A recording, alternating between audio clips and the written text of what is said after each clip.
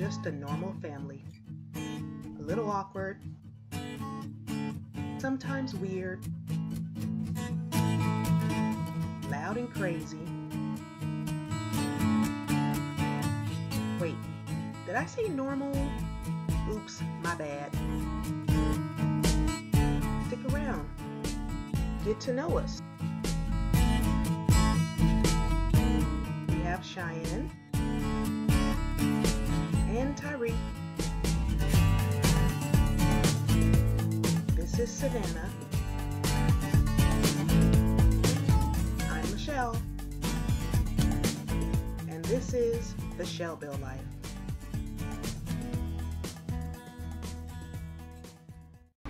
Good morning, everyone. It's early Saturday morning.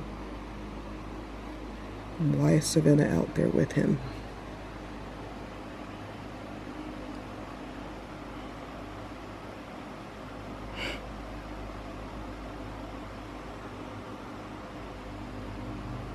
Last night wasn't that bad, but I'll tell you guys about it later.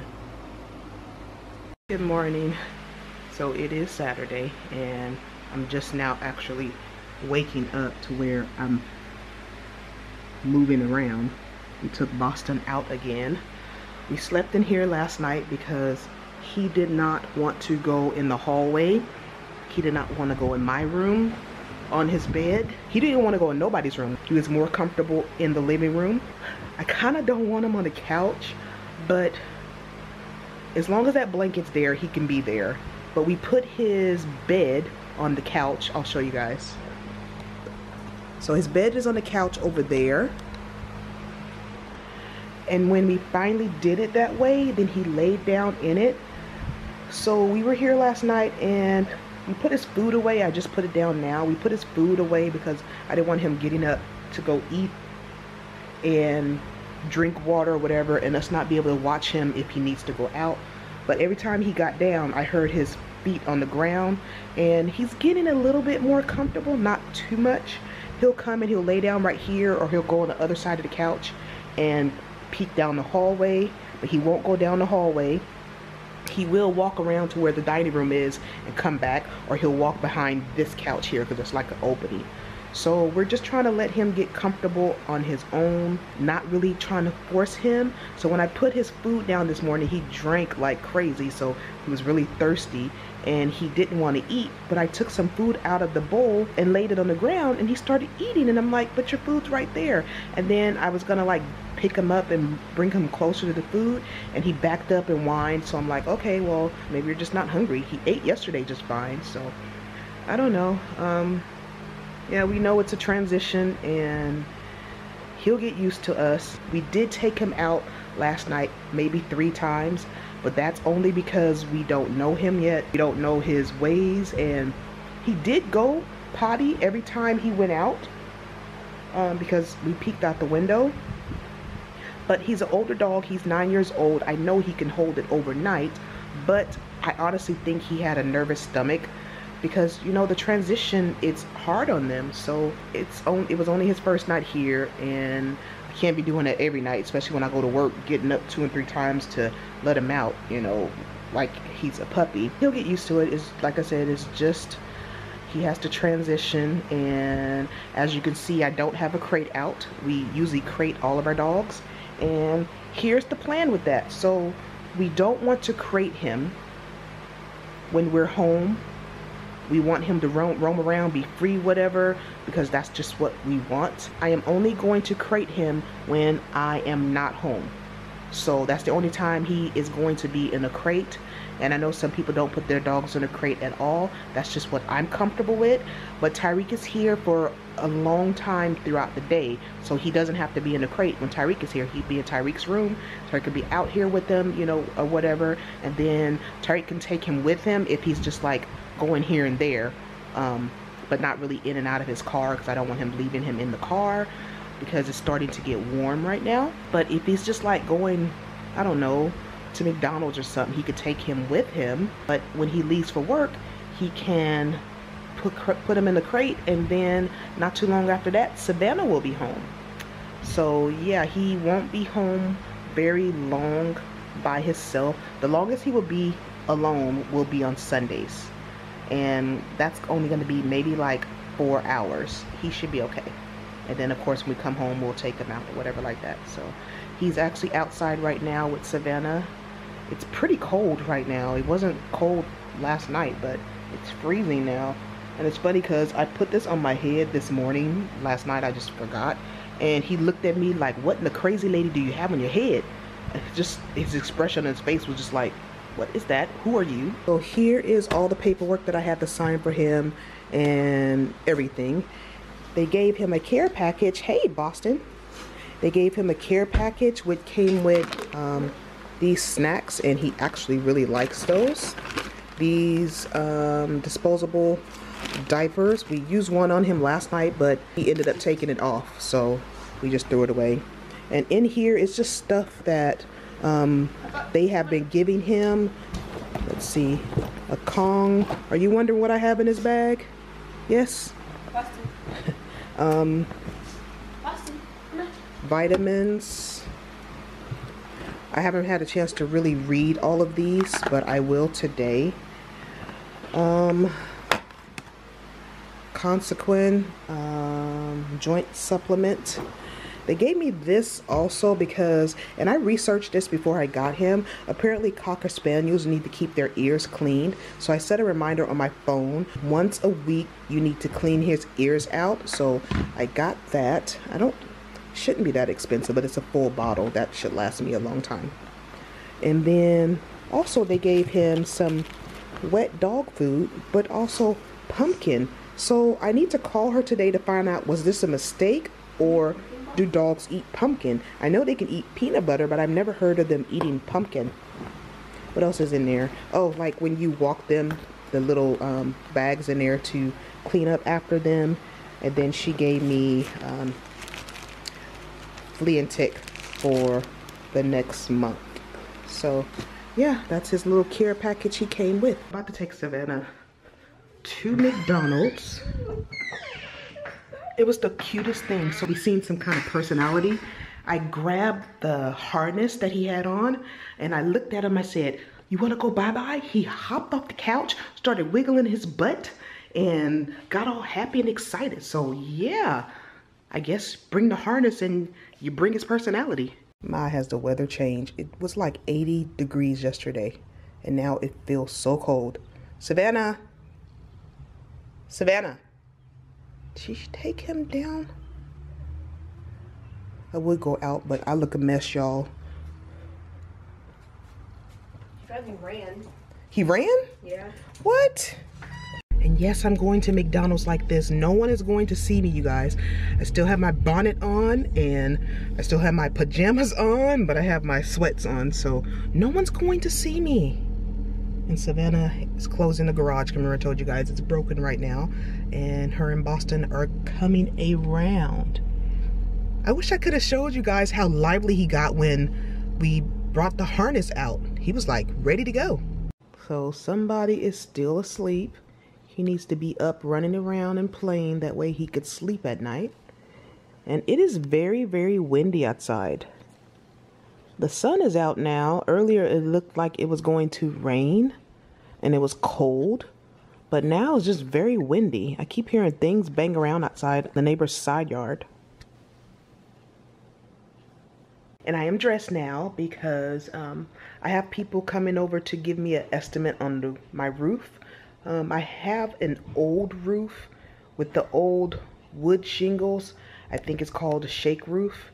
And I knew when I bought it, eventually I would need a new roof, but knock on wood, nothing is going on with it. Nothing is happening. So there's this company that's coming over to give me a quote.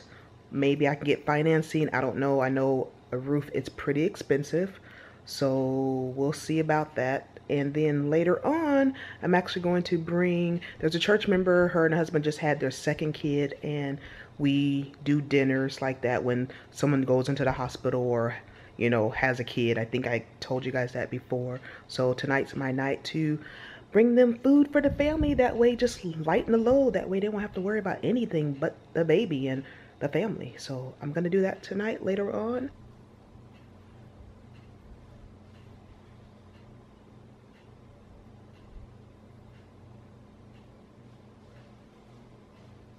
Yeah, thanks for coming in.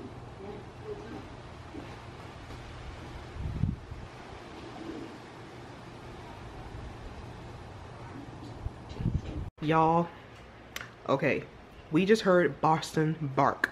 He's on his way back in the house. Come on in, boy. Come on. I have that makeshift screen on. Did you go potty? You want to come in? Yes. Come on. Come on. Say hi. You want to eat? What you doing? What are you doing? Going back to his spot.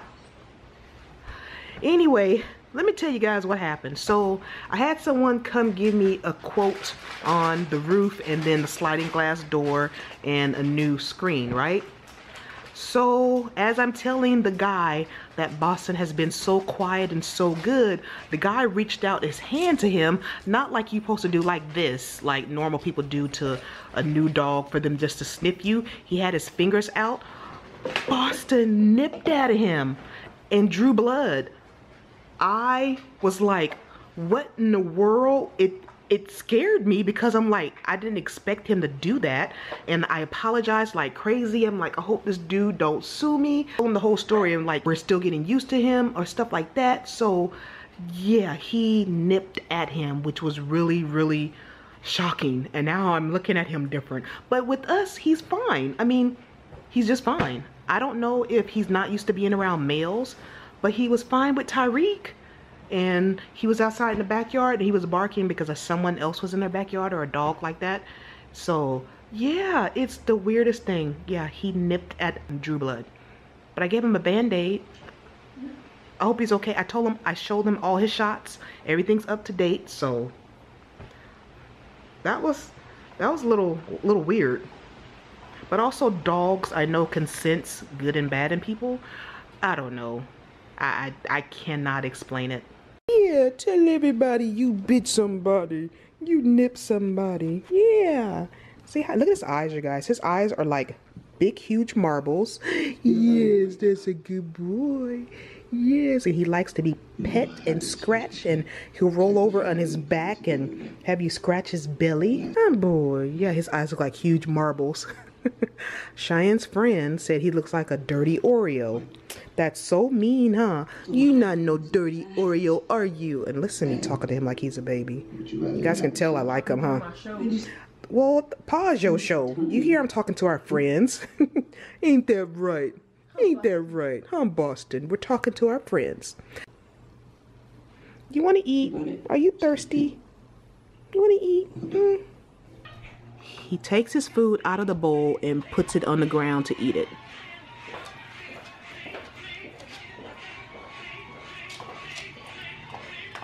Wow.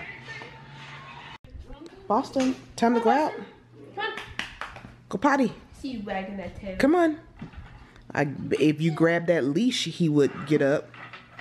But then he gonna think he going somewhere. Oh, oof. Come on. She showed him the leash and he got up. Come on, Boston. Come here. But you ain't supposed to be on my couch bare butt. Come here. He doesn't think he can jump off of it. Okay, y'all. It's about 9:30. And when the scarf is on, y'all know it's kind of getting close to me going to bed. So Boston is actually in Savannah's room right now.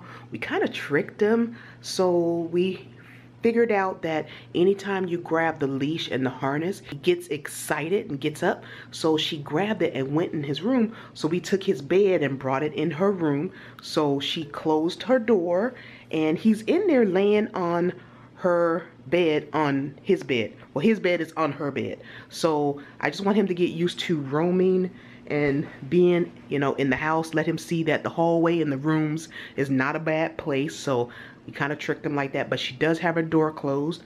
But I told her if for some reason he starts whining and like being by the door and wants to get out, to, you know, let him out, because we don't want to bar him and have him be afraid or anything like that. So far so good. Y'all, I think my TV is on the verge of going out. I'll turn it on and then not even in 5 seconds it'll shut off. And I bought this TV and the TV in the living room on the same day, like within 6 months after I bought this house, right? And see, it just went off. And then it won't even turn back on when I press the button on the remote. I'll have to go unplug it and then plug it, and then it'll come on. Sometimes it'll take me like 2 or 3 tries, and then it'll come on and stay on. But I know TVs don't last forever, number one. Number two, this TV is actually on a lot more than the TV in the living room. I sleep with my TV on a lot, and yeah, it's just always on unless I'm at work. But yeah, I think I'm gonna have to get a TV here pretty soon, guys. If it goes out, it's not gonna be the worst thing in the world, because it's just not, you know, but yeah, I'll need another TV soon. Look who came in my bed. Hey, and he's about to leave. Oh no, he's not. He's snuggling up here. Hey, be careful. Be careful. My bed is high. He struggled getting up here. Savannah's teaching him tricks. He learned it hecka fast. I think Evie's talking to herself. She's doing homework. Do it again. Do you see it? I seen it. Good boy. That's a good boy. Good boy. What's the other hand? Yay, you guys. He is roaming the house. He is getting more comfortable. I know it's only day 2, but at least he sees that the hallway is not a big scary place. And you know what? We were talking about it earlier, Savannah and I. Every dog that we had, Cody, Leo, and before I started vlogging, we had 2 Chihuahuas, and I told you guys a story about that. But they were all very, very afraid to go down the hallway. They wouldn't come in the rooms. They stayed in the living room. I don't know. They just felt more comfortable in there and safe at first, and then once they started roaming, then they were like, oh, okay, it's not that bad. So yeah, I'm excited that he is just making himself at home. Look where Boston is sleeping tonight. He is so comfortable now, aren't you? Aren't you? But you can't be sleeping in her bed every night. You are not her dog. He's my dog. He's not your dog. All right, Boston. Tell everyone good night. Say until next time. Hi, Boston. Okay, tell everybody. Say, we're going to end the video here. Give this video a thumbs up. Do us a favor. If you haven't already, please subscribe. And we'll see you guys in the next video. Say goodbye.